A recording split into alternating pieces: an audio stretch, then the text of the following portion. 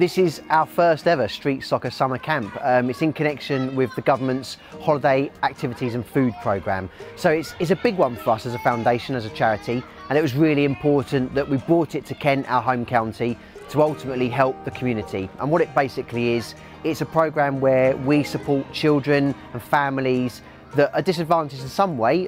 Maybe they're on food vouchers or on free school meals, but where they're working hard to make ends meet, and we're stepping in to support them in that regard. So we've come in and we're now offering daily activities from 10 till 3 every single day throughout the whole month of August. In addition to that, providing food, lunch and refreshments every day for every child that appears. My kids have loved the summer camp. I mean, the past year and a half they've been stuck inside and it's been hard for them socially, and it's been brilliant. They've made new friends, and I've got children from the ages of 6 up to 15.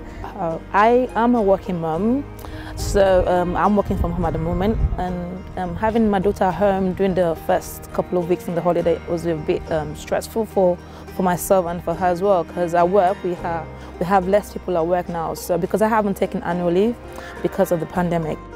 I've got children from the ages of 6 up to 15, and even my 15-year-old, he's loved it.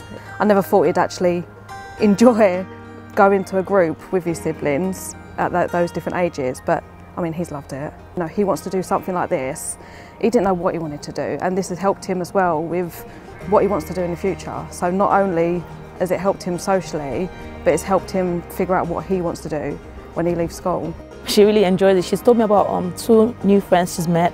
She liked the fact they're teaching her how to dance, so she's enjoying that as well.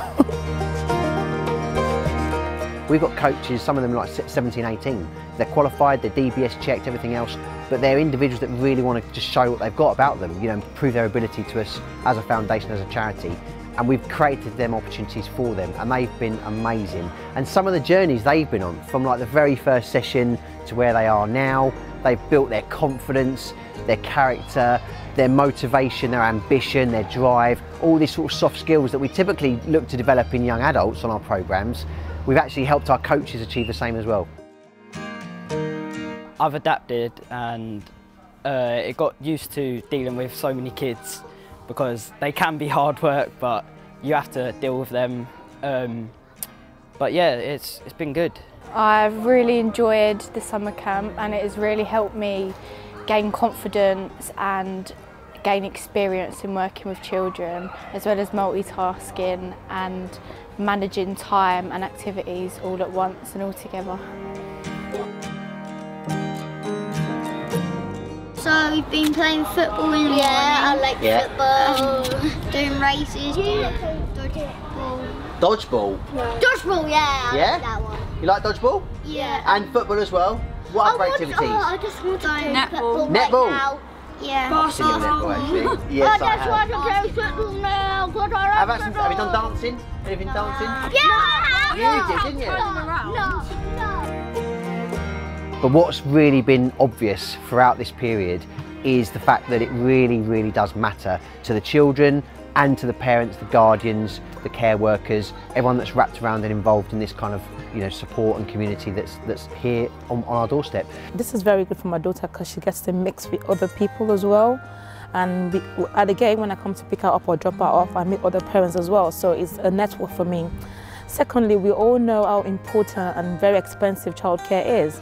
So this kind of program kind of helps everyone, including myself. I'm working. I don't think I could actually emphasise how important this is going to be for kids' mental health, for physical, and for parents as well. It's a lifeline. I mean, it's helping financially, mentally. I think it definitely needs to carry on if it can, because I mean, my kids will be definitely coming back because it's amazing.